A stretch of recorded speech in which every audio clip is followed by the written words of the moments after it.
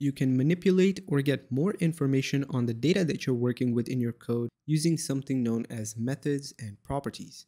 In this video, we'll be covering methods and properties for strings, which will allow us to manipulate or get more information on those strings. We're going to start off with methods. The first method is the toUpperCase method. This method is very simple and it does exactly what the name describes. It converts all the characters in a string to uppercase characters. Let's take a look at this method in our code. I'm going to create a variable called message and I'm going to set it to a string of hello world. If I console log it, I'll get hello world just as I typed it out. But what if I wanted to change all the characters inside of the string to uppercase characters? Well, inside the console log statement, we can add a method to our message variable. And the way we can use a method is by adding onto the variable name .toUpperCase. And make sure you add these parentheses at the end because that's what tells JavaScript to execute this method. If we now save our file, we'll see hello world in all uppercase characters. The second method is the toLowerCase method. This method does the exact opposite of toUpperCase and converts all the characters in a string to lowercase characters. Using the same example, let's call the toLowerCase method onto our message variable. If we save our file, we'll see it returns hello world, but this time it's all in lowercase characters. Another method we'll look at is the starts with method. It is used to check if a string starts with a specific set of characters. If it does, it returns true, and if it doesn't, it returns false. Let's console log our message variable and add the method to it by saying .startsWith. And the different thing about this method is that it will take in a value in the parentheses this time. This value is going to be a string, which will be used to check if the message variable starts with it. So in our case, we can pass in hello. Now, if the string does start with the value that we passed in, we'll get true. And if not, we'll get false. Of course, in this case, we'll get true because the message variable does indeed start with hello. But what if we change it to, let's say, world? We'll get false this time because the message does not start with world.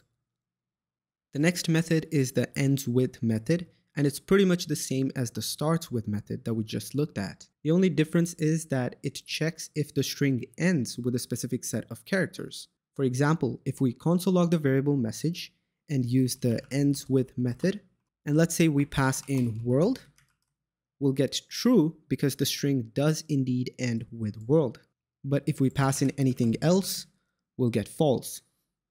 The next method is the replace method. This is used to replace a specific set of characters in a string with another set of characters. Continuing with our usual code, I'll add a replace method to this variable. Now this method will require two values to be passed in this time. The first value is going to be the characters that you want to replace, and the second value is going to be what you want to replace it with. In this case, let's say we want to replace world with JavaScript. So inside the replace method, let's first pass in world, which is the part of the string that we want to replace. And then we can pass in what we want to replace it with, which is going to be JavaScript. If we save our file, we'll see hello JavaScript in the console instead of hello world. The last method we'll look at is the includes method, which is used to check if a string contains a specific set of characters. For example, if we use the includes method onto this variable, and let's say we pass in world, it will return true because world does exist inside this variable. However, if I write some random characters and save it, we'll get false because this does not exist inside of this. Now we're going to be taking a look at a property. This is different from a method because if you remember, in methods, we used parentheses and sometimes even passed in values. You can't do that for properties. Properties are usually just read-only values. We're going to take a look at a string property called length. This property gives us the number of characters inside a string. It's really simple to use. We still have our message variable, which says hello world. So let's console log message, and in order to use the length property, you add a .length to it and save it.